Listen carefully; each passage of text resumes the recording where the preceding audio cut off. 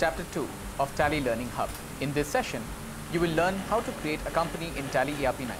Just like you create a book for recording your business transactions, you create a company to record the same transactions in Tally ERP 9. To begin with, you need to go to Create Company and press Enter.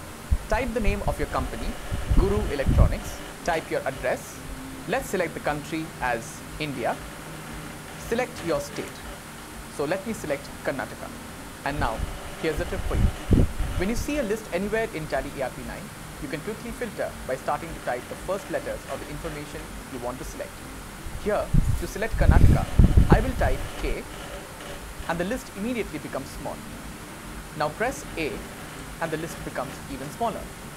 Now just press the keyboard up or down key to select Karnataka and press Enter. Type your PIN code. Type the contact details of your company.